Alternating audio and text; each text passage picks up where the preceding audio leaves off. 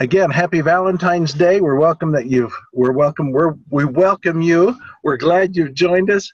This is going to be a great training this morning. We've got none other than Christian Sadler. He is our leader here for the Salt Lake area, Team Elevate. He is someone that is just motivated to give his best all the time. He puts in so many hours behind the scenes to keep everything running well, to support our businesses, to support our education opportunities, the study groups and everything, and keep things flowing well. He is a guy that's got a wealth of experience in not only the education side of it, but the real estate side of it. He is someone that is just out there slaying it and making things happen. He is making the community a better place just by being there and bringing with him the talents for sharing and building and adding value wherever he goes. And now to add value to us this morning is Christian Sadler. Good morning, Christian. How are you? I am great, Ron. How are you? Fantastic. So glad you're here. Good. Well, I'm glad to be here, and I know that you're fantastic. It seems like every time I talk to you, you've got something good going on. You got a smile on your face, and you're helping to bring up the people around you. So I really appreciate who you are, Ron, and everything that you do for this team. And especially with these morning calls, man, you have taken on this task and really made it your own and made it something special for every single person that gets on these lines. So thank you so much for who you are, Ron. And welcome, everybody. Happy Valentine's Day. I have a ton of love for every single one of you, especially for the fact that you guys are here, on a holiday, still focused on your business. Now, today is the day before the last day to enter orders in order for them to count and pay you in February. So if you want them to pay you in February, well, it's time to get those orders in. And that kind of leads into my topic for today. And actually, great timing, great choice from Ron of what Bob Snyder talked about on this morning's Generally Speaking that was shared here. And he talked about that continuous follow-up.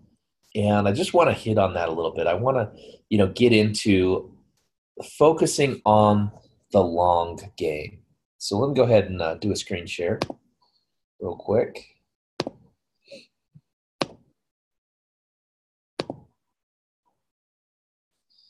Just got to move some things around here. There. All right, perfect. So focusing on the long game.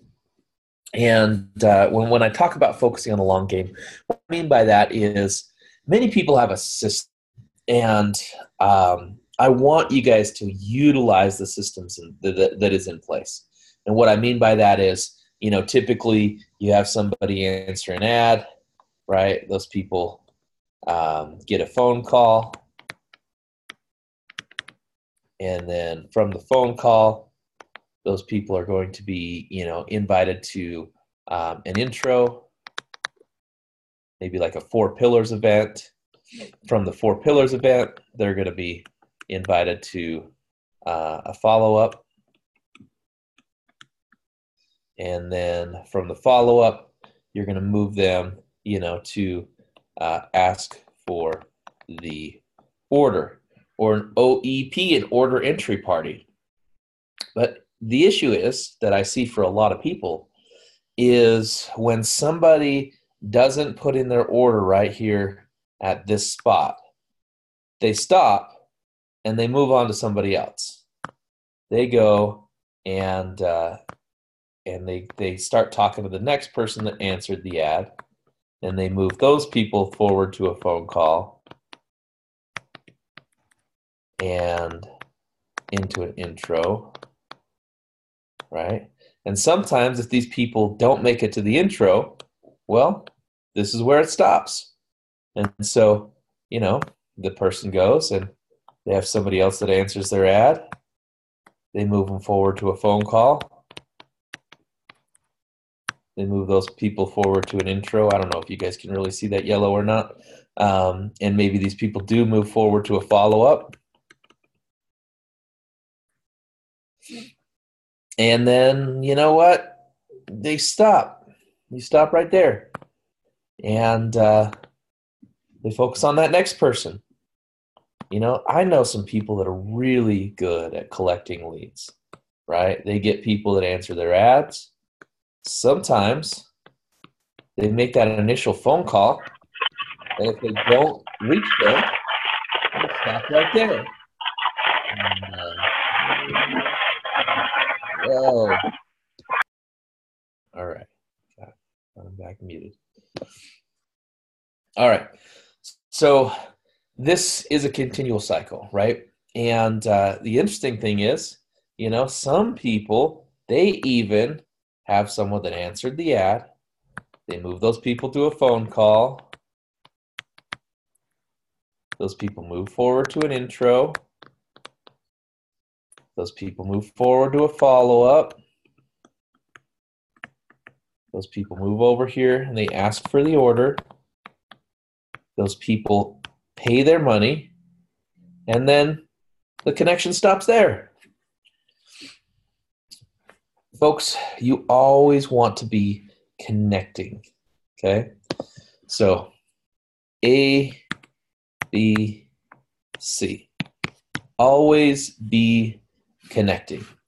And Bob gave some great tips. He said, you know what? A lot of times it's going to be that you're just making a phone call. You're just reaching out. You're touching base with people. People are in this cycle of life. And you know what? Nowadays, we have the technology. There's a lot of different ways that you can connect with people, and it's not necessarily you making a phone call to every single one of those leads. Because I get it. Listen, if you're really good at this part right here, at getting these ads out there and having people answer them, sometimes it's overwhelming because you got more ads coming in. You've got people that you've called that didn't answer. You haven't been able to get back with. You've got people that you've invited that didn't make it. You've got people that, you know, did make it to the intro and haven't answered your phone call. And sometimes it's easy to go back to the starting point because, you know, that's communication. Tight. Make sure you guys are on mute as you come on the line. Appreciate that. All right. So sometimes it's really easy to go back to that initial conversation because you have a script for that, right? There's a script for that. Oh, you know what? They answered my ad. I have this, you know, basic conversation, and I make the invite. I've got a script, and you know that sometimes there's not a script for just continuing to build a connection. And here's what I've found is many of my, you know, best team members, some of my most effective team members are people that did not necessarily go through this linear system to money. There was a longer process there. And part of that is the cycle of life. So let me just clear this here. The cycle of life looks like this. You know what? When you're talking to somebody, they might be up here and they might be in just a really good spot, right? So they are, you know, they're happy. They've got their money seems to be on point. They're doing all right. And you know, quite frankly, if you catch them when they don't have any pain, right? They don't have any reason for change, then oftentimes you're not going to enroll them on the spot. Sometimes they might even answer an ad just to kind of feel and see what's going out there, right? But then what's going to happen is something's going to happen in their life where they become dissatisfied, right? And it might not be that they're super unhappy, but pretty soon they start realizing, you know what, this job that I'm in, it just isn't what I thought that it was. You know, at one time I really thought that I was climbing this ladder. I really thought that I was, you know, doing good. And now I'm realizing I'm getting passed up to, you know, by other people because of nepotism and, you know, they're family members with the CEO. And, They took the spot that I feel like I rightfully deserved, whatever it is. They start to become unhappy. And oftentimes, if you can catch them there, they're starting to look. But here's the thing: if they're just starting to experience that, oftentimes the money's still there, and they're still providing for their family, and they're not quite ready to make a change. But what's going to happen is, if they continue down this cycle of life, oftentimes they end up in that spot where, you know what, they are just not happy with what's going on, right? Something's happened, maybe their business isn't where it used to be, right? Instead of, them having a job and being dissatisfied, maybe their business, hasn't been really producing, and all of a sudden something major happens. Maybe they're a contractor and somebody, steals their tools, or, one of their guys starts a house on fire, whatever it is. You know what? Pretty soon they start questioning. They start second guessing. They start saying, you know what? I need to make a change. Oftentimes, this is the best time to be able to enroll somebody in Renatus. Now, the interesting thing about it, though, if you this is also the time where these people are going to have the most excuses of why maybe now is not the right time, right? Oh, well, things aren't quite where they used to be. My business is, this, I don't have as consistent as income as I used to have. I'm thinking about making a change and I need to put money aside. I've had a couple of dings on my credit. I just don't know that now's the right time. Maybe I need to wait. I'm just going back to school, right? And so through this, if you allow their excuses to pause their enrollment in their choice to move forward, then pretty soon they start moving up the ladder. Maybe they did go back to school, and because they're going back to school, you know what? They've kind of got this half grin right here, right? They've got that half grin where it's like, okay, I can see hope. I can see a new path. I can see myself, moving in a direction. And even if their financial standpoint hasn't changed much, sometimes if they're moving in that right direction and they can see a light, they start to move into that path where it's going to be more difficult to enroll them because they already feel like they've chosen a path, right? And if they continue up that path, then they're going to, have their other excuses. And their excuses are, well, you know what? Things are going pretty good right now. I don't know if I want to shake the boat. I don't know if I want to rock the boat. And oftentimes when people are most satisfied, right, it's going to be the more difficult time to enroll them. But the interesting thing about it is, if you can get these people, they're going to be some of your biggest producers. They're going to be some of your superstars. They're going to be the people that can lead a market, right? They're going to be the ones that can get out there and make some big things happen. Because oftentimes if people are completely unhappy down here, they've got their own excuses. But I will say, your prime spot, your easiest enrollment is going to be, somewhere in this range. Typically over here on this side. This is going to be the easiest enrollment. But are we focused on a life of ease? Are you guys excited for an easy life? Because I'll tell you right now, that's not really the entrepreneur way. You know what? If you're focused on ease, you're going to end up with a hard life later on. I mean, think about it for a second. What is easy? I mean, what's easy is staying in bed, eating the things that make you feel good, but emotionally, but maybe not physically, right? And if you do that long enough, pretty soon you're living that 400-pound life, right?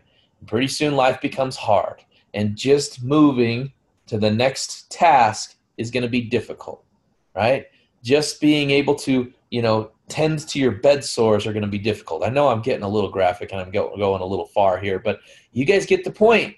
if you focus only on easy in life, then life will become hard. So here's the thing. This you're going to want to keep working on and focusing on people in the system where you can have this conversation, and it's a direct path. I mean, Eloy just had a guy the other day that he invited down, got the guy to the follow-up, and the guy was ready to go. He was just in a spot where he was ready to make a change. He was already in a spot where he knew it was time to make a change. And, sometimes we get those people that within, 2 exposures, they're ready to buy their full combo. And the only reason I related to Eloy was, I happened to do the follow-up and enter the order, and Eloy was in Bermuda at the time. I mean, you'll get those guys. But if you want to talk about some really high powered team members, if you can catch them right here and you can build enough of a connection where they're ready to enroll, these are going to be some of your biggest players, right? These people who are not necessarily unhappy with life, but the type of people who are always looking for a new next level, that are always looking for that way to level up their life, to go to, the things that are going to take them further. These are the people that don't focus on ease. So how do you get those big players? I mean, I think about, Chris White, for example, right? Michael enrolled Chris White, and once Chris went for it, he had an $80,000 month right out of the gate. How do you get somebody like that? I had a guy that joined my team at one time, and this was when I was really young in the business, and I didn't necessarily have a ton of success yet. I was still trying to figure out this whole thing and marketing and real estate, and I had done some things, but I was still I still kind of felt out of place. And what I did was I just started networking. I knew that I needed to get around people who were more successful than me, and I needed to introduce them to people who were more successful than them. And so that's what I started doing. I started going to meetups. And when I went to meetups, the first thing that I did is I wanted to see how all the other meetups out there were run, so that I could create one that was intriguing for other people to go to. So I started going to all the different business meetups, all the different real estate meetups, all the different sales meetups that were out there. And I just wanted to connect with people. And again, I knew I needed to elevate to another level who I was connecting with on a consistent basis. And then I needed to bring value to them by introducing them to people who were more successful than them. So that's exactly what I did. And then what I did was I started hosting my own meetups. I started being the one that was putting on the meetups and bringing people down and introducing them to different concepts. But in the beginning, as I was going out there, I met a guy named Steve. And Steve had a lot of success. He actually used to run a hard money fund, that he shared with me. There were days when he was, building his fund that they had over $400,000 that came in a day, right, as they were raising funds and, doing things. And he was a venture capitalist. He had done some amazing things in raising money for different businesses. And you know what? As I started connecting with Steve, I started talking to him about the group, and I started inviting him down. And at first it was like, yeah, I'll come down. I'll see what it's about, and building a relationship. And he had his own agenda. He was looking to raise capital for, some dental practices and things that he was doing. He was looking at, doing these different things. And so what I did was I started introducing him to my mentors. And so I had a mentor at the time, Chad Wade. And Chad Wade was making, I think at his peak, $1.8 million a year just promoting this education that we have here. And it was the infancy of what we have now, not even close to as good as what we have.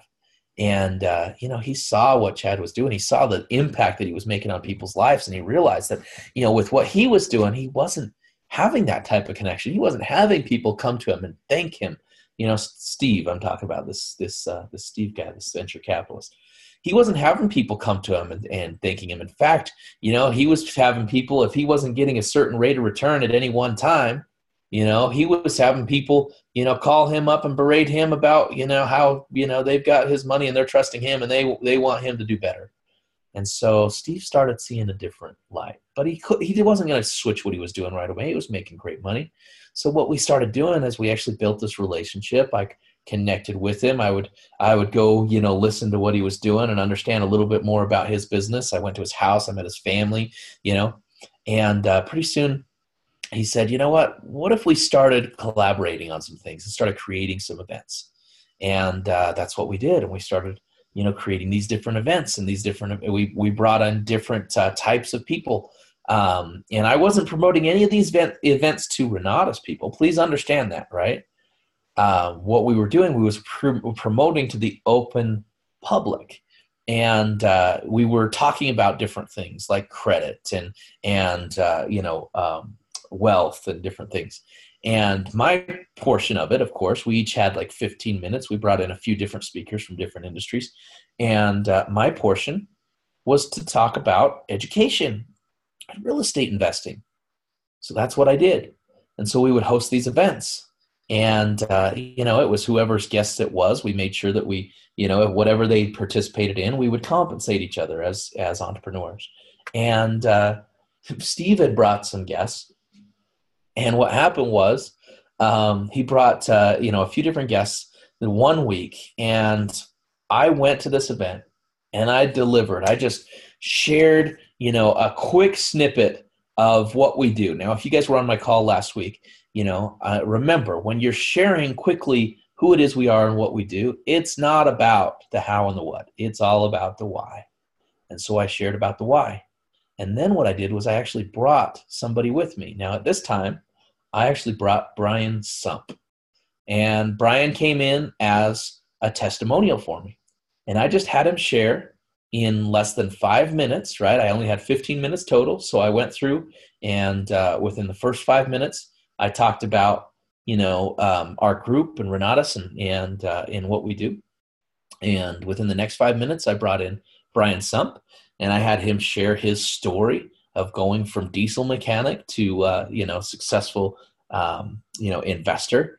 And then I took the last 5 minutes to talk about the event that I had coming up the next day.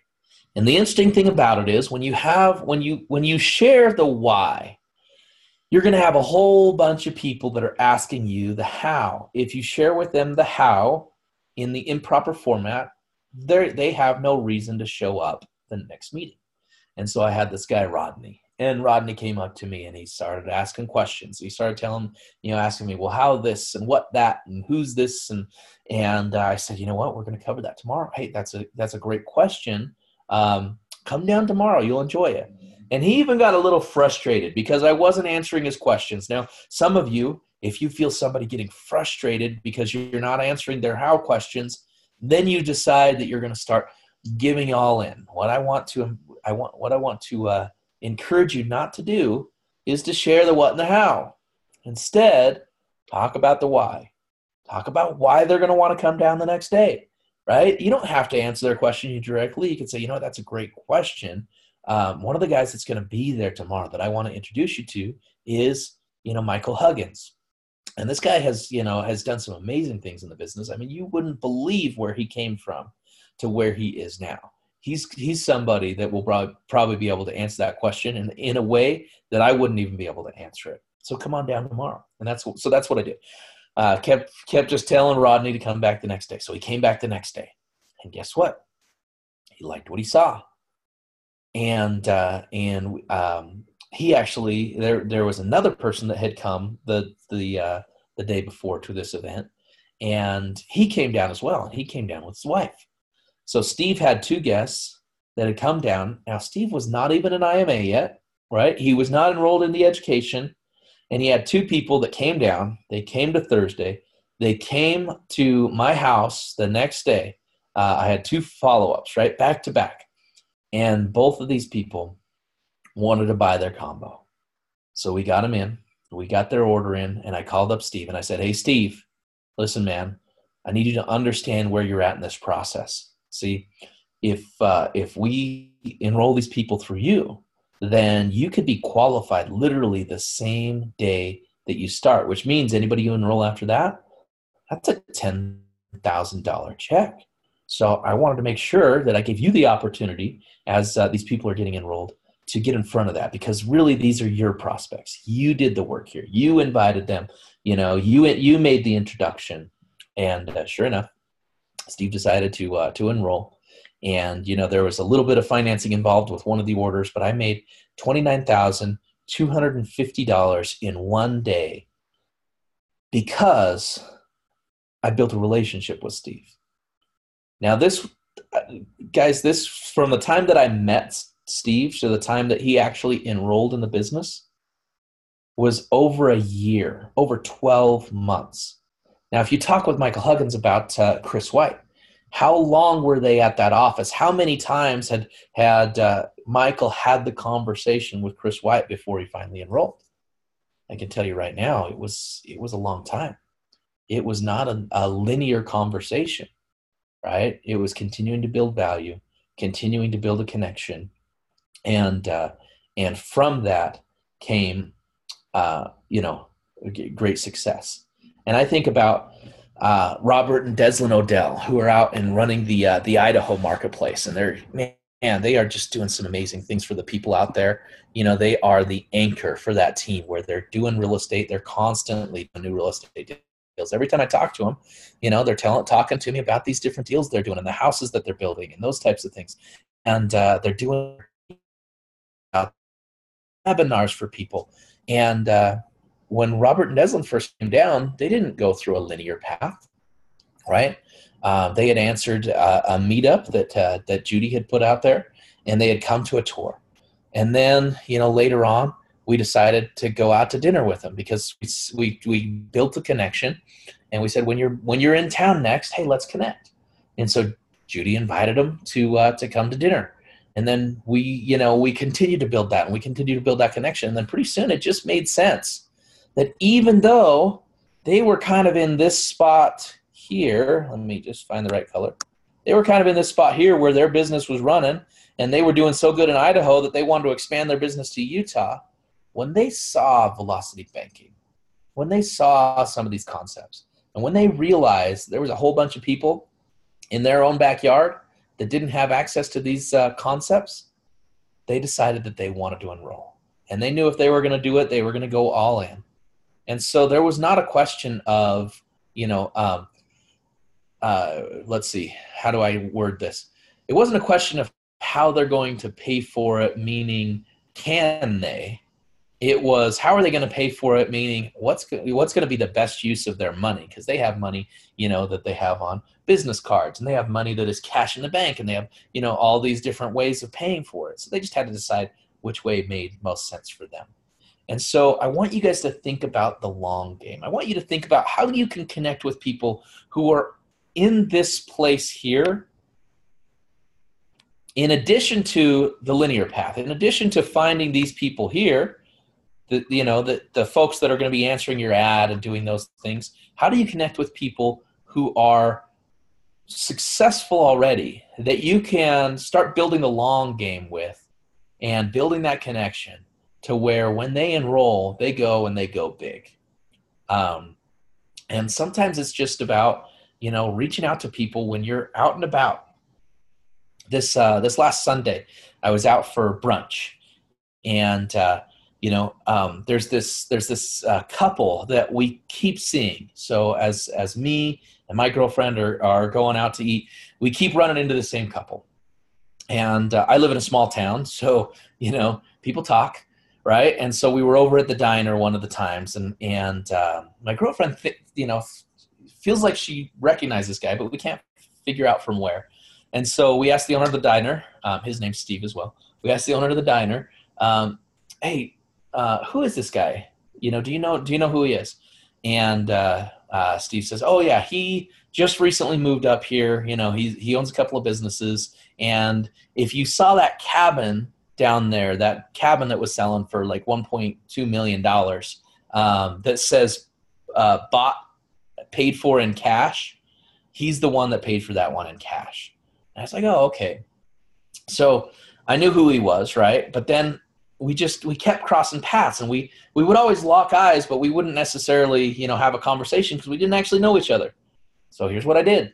Last Sunday when we were out to brunch and we saw him again, I just approached him and said, it seems like we're crossing paths a lot. My name's Christian. I live right down by the rodeo grounds. And he said, oh, hey, you know, yeah, my name's Kenny, and I live over off of the highway there in one of the cabins. And we started connecting, and he started asking me, what do I do? And I said, real estate.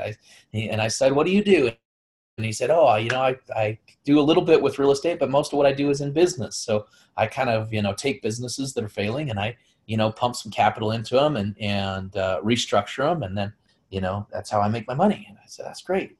And, you know, I just said, hey, I'd like to have more friends out here. You know, I'm out in the country, and most of the people I know are out in the city. And why don't we do a double date sometime? And he said, yeah, I'd love that. That would be awesome. And so we started to build a connection. Now I know that I'm not going to go to Kenny, right? This guy is a multi-millionaire. I'm not going to go to him and necessarily enroll him in Renatus next week. But what I am going to do is I'm going to start building that relationship, building the long game, right? And I don't care if he never enrolls in Renatus. I'm going to bring value to that relationship. And I know that there's things to where that value is going to be reciprocated, whether it's the people he introduces me to or the money he wants to put into real estate or whatever it is. I'm going to build that long game. But I always have it in my mind that Renatus is for everybody. So I know that even though Kenny is very successful and a multi-millionaire and a venture capitalist and somebody that buys up businesses, if I get him around this Renatus group and he gets to feel the love and the connection and the, you know, the value that we bring, there's a high likelihood he's going to be a part of what we do in some form or fashion. He's going to end up buying his combo. And you know what? It's going to be one of those things that he considers the best thing he ever did. Because just about everybody that I've ever enrolled in Renatus has, in one form or another, felt like this is the best thing that they've ever did. So play the long game, folks. That's the message for today. Now, please understand that does not mean to stop doing those things which meaning they're easy to do and they're easy not to do. You got to make the phone calls. You got to make the invites. You got to follow up with people. You got to ask for the order. You got to book a meeting from a meeting, right? But on top of that, continuous follow-up, build value, and love the people, not the money. You see, when we're talking about Valentine's Day, right, you're going to love the people. You're going to use the money. Don't do it the other way around, because they'll feel it. People can feel when you're solely focused on how they can benefit you financially. Care about how this can make a difference for them. Care about the value that it can bring from them. Okay? So love the people, use the money. That's my message for you. Happy Valentine's Day. Looks like we have a chat in here. Sandra? No problem. Appreciate you guys being on here. Hope you guys all have something amazing planned for today. And if you don't have a significant other, no big deal, right? Love yourself. Have the opportunity to care enough about yourself, to give yourself that self-care. Look at yourself in the eyes and remind yourself how great you are. Thanks for joining us, folks.